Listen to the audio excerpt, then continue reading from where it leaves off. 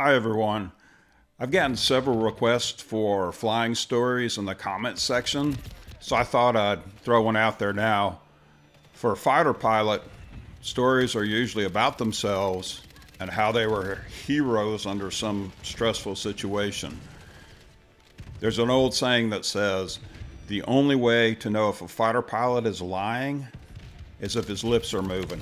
But anyway, I'm not the hero of this story. I am the pilot, and it's not a fighter. It was a civilian aircraft, and it is the absolute dumbest thing I have ever done while flying an aircraft.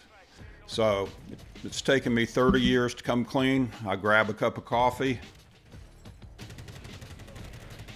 Let's watch some play from yesterday's weekly challenge grind, and we'll go for it. So I was in Australia. Well, let me back up. I was in the Air National Guard, a citizen soldier. A lot of people don't know that about 50% of America's operational combat force is made up of citizen soldiers, guardsmen, and reserves. So I was in the Air National Guard and had to have a regular job while I programmed computers. In fact, I had written an application that took reams and reams and reams of aeronautical data, airport names, their ICAO identifier, their coordinates, the coordinates of the runways, the ends, the beginnings, either side, whatever, obstructions in the area, those sorts of things. The data's in an international format, and it's just one record after another, and it's very complex. Well, I wrote a computer application that parsed that data and loaded it into a database so that then those people that design instrument approach procedures, maps for the in-flight jet routes, things like that, could use the data. And the Royal Australian Air Force bought that application. So I spent weeks at a time in Melbourne, Australia, working with the Royal Australia Air Force under contract. I love going to Australia. I love the people. They are laid back, they are flexible, they are friendly. So anyway, the CAA, Civil Aeronautics Authority or Administration in Australia, heard about this application and they were interested in it for their own use. So they wanted to meet with me and meet with the Australians and the RAAF that were on the project to discuss it. My buddy, Australian buddy, Dave, was a lieutenant, a pilot in the RAAF, and he was leading this part of the project. So he said, let's go to Canberra together. In fact, I'm going to start using an Australian accent because that is how I hear it in my head. It may be a poor one, but that's how I remember it. Please excuse that. So I show up at the airport in Melbourne, and Dave said, good news, mate, we've rented an aircraft. And I thought, why not just go commercial? But he explained to me that being a pilot in a desk job, the Royal Australian Air Force has this, what I consider a brilliant program to issue credit cards to their desk flying pilots so that they can rent civilian aircraft and maintain flying proficiency. So good news, we're flying ourselves. And I said, fantastic. And he said, we've rented a 2-engine light Beechcraft. And okay, that's fine. He goes, but here's the problem, mate. Weather's dog's breakfast the whole way. He says, I don't have an instrument rating. Said, wait a minute. I was an instructor pilot in Air Force pilot training, and all of our students graduate with an instrument rating, but I do understand that maybe some Army pilots, some helicopter pilots who always flew in visual didn't need instrument ratings. And Dave had flown the C-7 Caribou in the Royal Australian Air Force, a larger twin-engine aircraft, and he always flew in visual flight rules. So I'm thinking, how are we going to get there if he doesn't have an instrument rating? Surely I'm not getting in this aircraft with somebody who doesn't have an instrument rating. And I said, well, that's bad news. He says, no, mate, good news is this. You're flying. And I'm thinking, what? I mean, I was in my suit and tie, ready to brief the CAA Australia on this application that I'd written. There were 4 other RAAF civil servants that were going to go along on the flight, and there was Dave. And I thought, well, he just wants me to sit in the left seat to make this legal, but is it legal? And I asked him about that. And he said, well, mate, you've got an instrument rating, right? I said, well, yeah, it's a commercial pilot instrument rating with the American FAA. Is that legal here? And he goes, oh, no worries, mate. Of course it's legal. And I thought, okay, well, Dave, how do you know that I haven't lied to you about this whole me being a fighter pilot thing, about me having an instrument rating? Because I didn't have the license with me. I mean, I had the license, but it was at home in the United States. He goes, well, mate, we'll figure that out after 5 minutes, right? I go, yeah, I mean, after we're a smoking hole. He goes, no worries, mate. So then I said, you just want me to sit in the left seat, right? No, mate, you're flying the whole way. I can't fly under instrument flight rules because I've not been trained. I go, oh, okay. I said, do you even know how to fly this airplane? And I looked at it. It turned out to be a brand new, nice twin engine, pressurized, thank God, airplane. In fact, it only had about 24 hours on the airframe, which meant it smelled like a new car when we got in. Oh, no worries, mate. I've got the checklist right here. So he sits me in the left seat, and I can't believe I was that easily fooled or conned or whatever into doing this. He gets the engine started. I taxi the thing out, and I take off. I'm not worried about flying it or taking off and landing. I mean, I've had my own light aircraft, not twin engine. I've flown everything from a biplane up to a Boeing 707 4-engine passenger plane. So I wasn't really worried about the flying part. I should have been worried about the en route part. So we immediately go into the clouds, and it is immediately bumpy. It feels like somebody's hitting the aircraft with sledgehammers. We're gaining altitude, we're losing altitude, we're just being thrown around.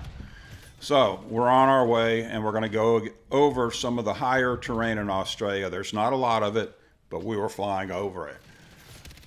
So I look out on the wings. We get up about 15,000 feet or so. I look out on the wings, and I notice that there's ice forming. Okay, Dumbo me. I didn't check the weather. Pilot in command, which I technically was, is supposed to check weather. Dave, did you check the weather? Yeah, mate, I already told you. It's going to be fine. So, well, it's already not fine. Two things, turbulence, and it's moderate. I hope it doesn't get severe.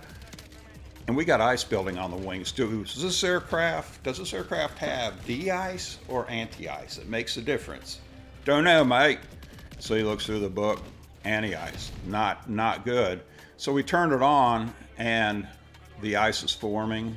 We're starting to slow up a little bit. And I said, Dave, we've got to climb to get out of this ice. He goes, no, mate, we're at our ceiling right now. We can't legally go any higher. I go, watch me. So I push the throttles forward, and we start climbing. He goes, mate, we can't do this.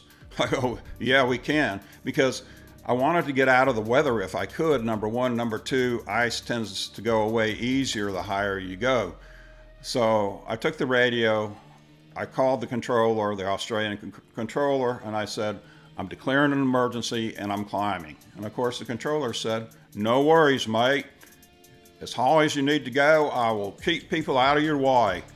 So very nice. So we're climbing, and we could barely climb. That ice is forming. And if we had gone down like Dave thought we should do to try to get under the weather, which the weather went all the way down to the ground, then the ice would have continued to build and pulled us down until our flight was interrupted by the ground. So we're bumping, we're building ice, we're barely climbing because the ice on the wing is ruining our aerodynamics, and it's heavy. So there are no atheists in the foxhole. I said a quick prayer. Lord, if you get me out of this, I will never do something this stupid again. So I thought about the prayer in my head. I thought about it for a second, then I added, Lord, please forgive me for lying to you just then. So anyway, we climb up. We are getting beaten to death. In the meantime, we hear from center that an aircraft is missing. Turns out an airplane crashed on our route of flight. Okay, I didn't want to be the second one. So we climb. We get up to an altitude. We're pressurized. It's okay. People in the back are puking. I can smell that coming forward. I'm getting sick.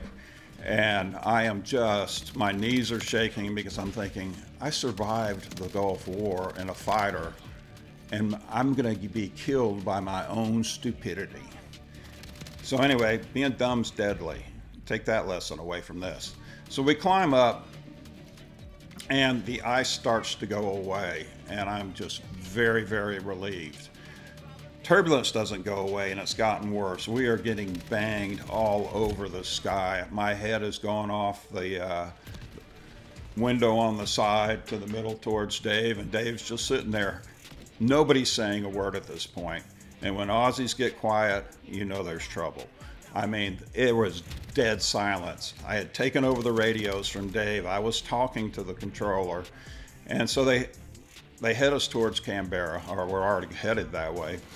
And we descend, and thank God we didn't get any more ice coming down through the clouds.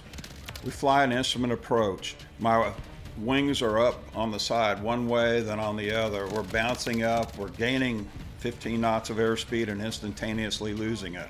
So I decided I'd come in a little hot just in case we had a wind shear of decreasing tailwind. That's dangerous. Commercial airliners have hit the ground because of that before.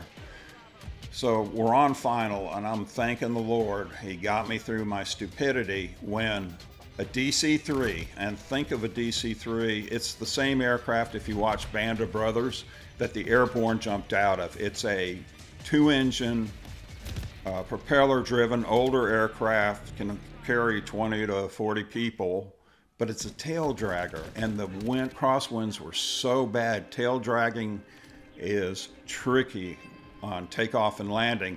Well, the thing ground looped, meaning it turned in a circle due to the heavy crosswinds on the runway, cracked a wing, and it was dead in the water on the runway.